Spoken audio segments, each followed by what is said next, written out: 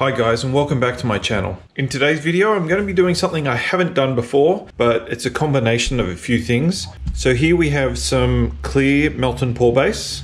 We have my big slab mold. Now I'm only going to use this to make sort of like an embed, and I'll explain that in just a moment. The fragrance that I'm going to be using is juicy watermelon. I'm using 2%, and as you'll have noticed, you can now actually see the label because I have new lights above and they are working perfectly, I think. Let me know in the comments below what you think of the new lighting system. Okay, so the deal is I'm going to be adding pink neon mica with rosewood mica to make the red for the watermelon. The base is going to be a lime green. This was a liquid color, so you'll be able to see through it. And I'm also going to be adding titanium dioxide for a white swirl. Now, once that's completed, I'm only going to use 500 grams. So half of this block is going to go into the mold. It's only going to go up to probably where that line is there.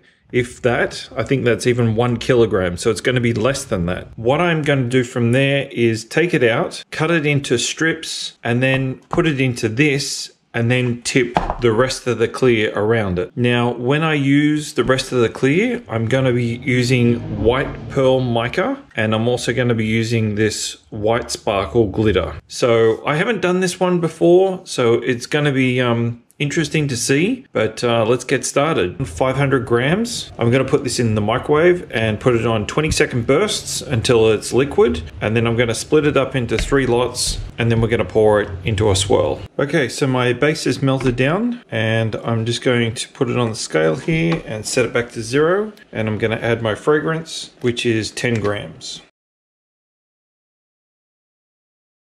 So the other part of the base, I'll also add 10 grams. So there'll be 20 in total. Okay, gonna mix that all up.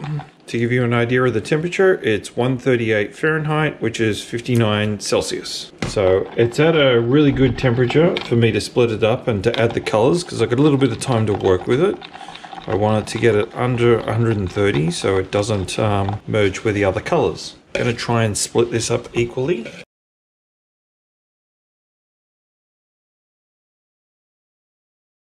I'm going to add this lime green, which is a liquid dye.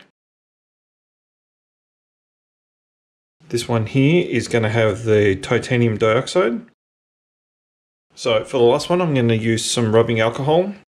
And my other bottle died, so I'm using this horrible spray. I've got to try and find a better one because it's not great. I missed the other one. I had it for 5 years. I miss you, buddy. How silly is that to get attached to a spray bottle? Okay, so I'm just going to add some of this pink. And then I'm going to add rosewood mica. And this makes this really nice red color. It's about equal portions, 50-50 of each one. And it creates this really nice red. But in clear base, it should be a lot more like the previous watermelon. If you haven't seen that video, I'll link it in the description below. Okay, so I'm just going to stir those 3 in.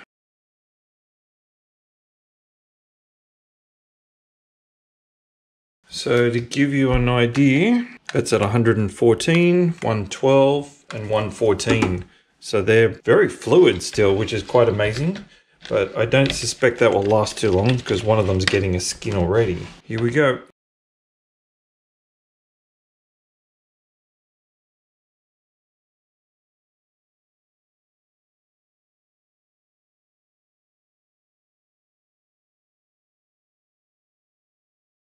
Not fluid anymore. It's gone to a jelly state. That was really quick. Well, this is sort of very jelly-like. Yeah. I'm going to melt down these 3 again, and then I'm going to pour them in over the top of this, hopefully to fill all the gaps.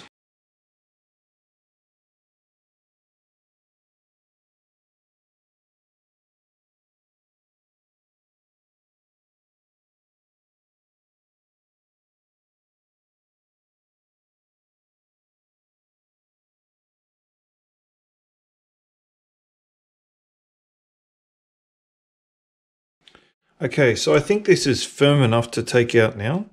All right, let's see what we got.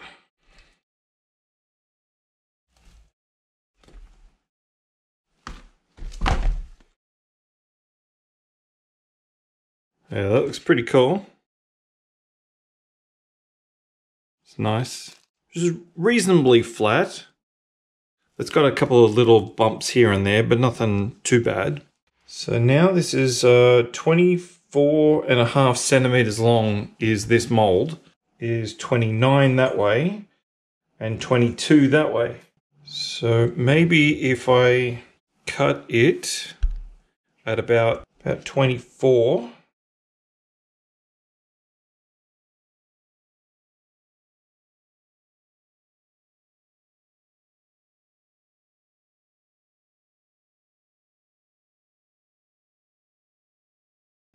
So now we've got 4 of them, but we want to take it a little bit further because I want to have probably smaller strips, probably 1/3 of each one of these. So I'm just going to do this by, by eye.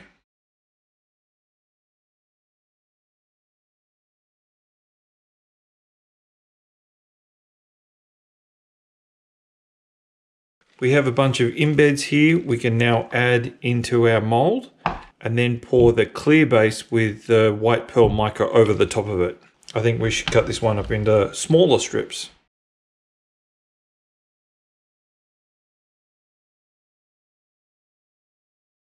So we got a bunch of smaller strips too from that extra piece that I cut off and some large ones as well. I'm actually thinking now maybe these ones should be cut into smaller strips. Yeah, why not?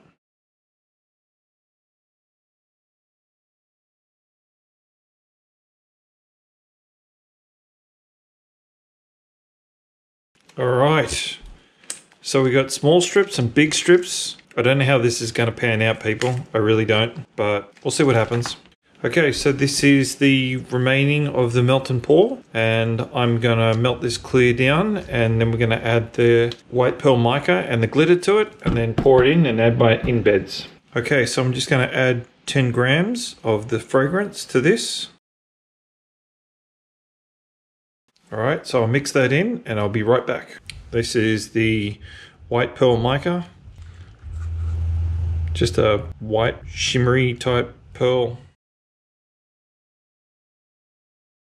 On top of that, I'm also going to add the sparkling glitter. Wow, that looks pretty good. So we're going to add this whole thing. Whoa.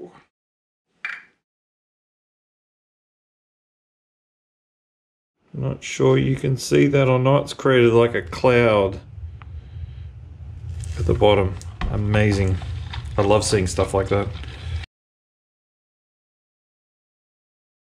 It's got that silky type look to it. I love that silky look.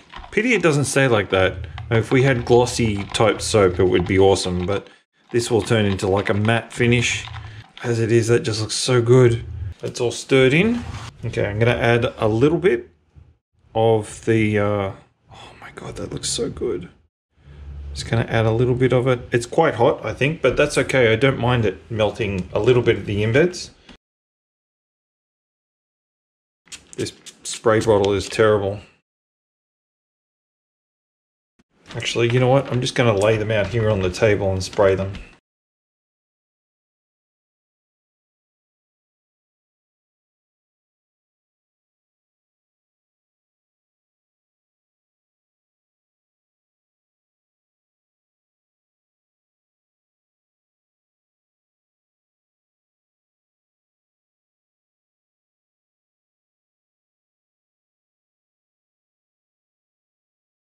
Okay, so I'm going to tip the rest of this silky white pearl mica over the top.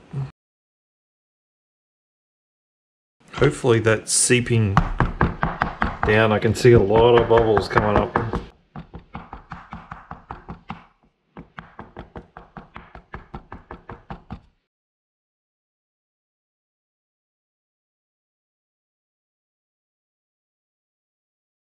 So a couple of things I've noticed already. I probably should have added a lot more white pearl mica, because this is kind of, it was okay in the pot, but once you get it in there, on the other hand, I was going to say that it's more of a transparent, but it has still got that shimmer to it, and the glitter is still in there as well. I'm mixed because I can't see into it at the moment.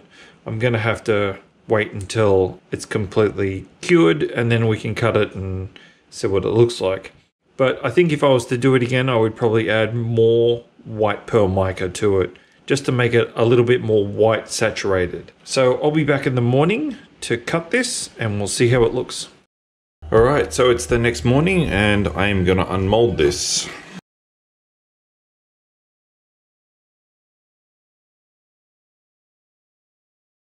Oh, massive great big hole right in the center. Looks interesting. I didn't expect that to bend as it did. I don't know if you can see it or not. There's a great big hole. Like literally I could put my finger in there. And there's another one further up. If I cut off this end piece, I might be able to melt it and fill those gaps and then start cutting. So I might do that because I don't want to ruin these bars by having these gaps in here.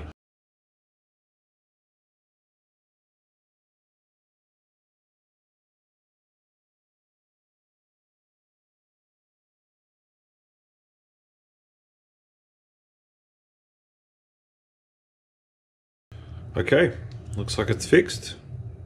Wouldn't even know that there was a hole there. We'll see what each bars look like. So I've marked the top of the loaf already. You can see there that there's a couple of lines. And I'm going to start cutting.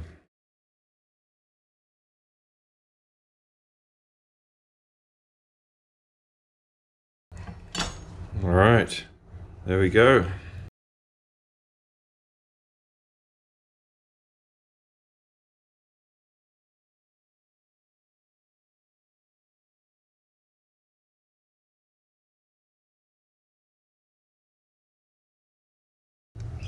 Okay, so there is a hole that goes right through. You can see it.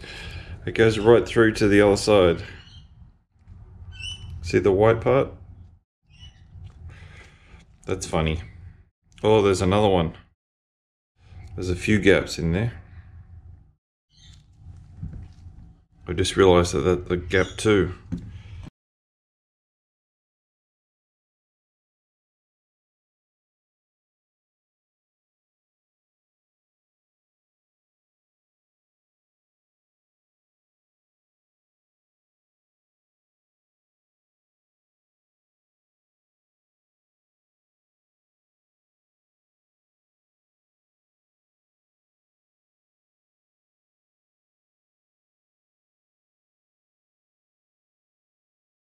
So it looks like there's only a few that have got deep holes that go right through, like this one. You can see there's a great big hole there. So I'm going to fix those up and I'll be back. Okay, so I'm pretty happy with the way this turned out. A couple of things I probably would have done differently is made these a little bit bigger. So at the moment they're really, really tiny, but they're still really nice because they've got the green and the red and the white in them. The other thing that I would have probably done is, instead of compacting them straight in here and then pouring the white over the top, I would have poured a little bit of white and then thrown them in, poured a little bit more white and then thrown them in. And the reason is because when you do that, you don't create the cavities between them, which I've actually had to fix with the leftovers. So if I poured hotter, it would have soaked into those little holes between the embeds. But apart from that, I'm loving it. It looks great. So if you like this video, please give me a thumbs up. Make sure you subscribe to my channel, and thanks for watching. So these soaps will be on my Etsy shop by the time that this video is released. They are for Australians only because international shipping is not existent at this particular moment in time due to the virus. Thanks very much.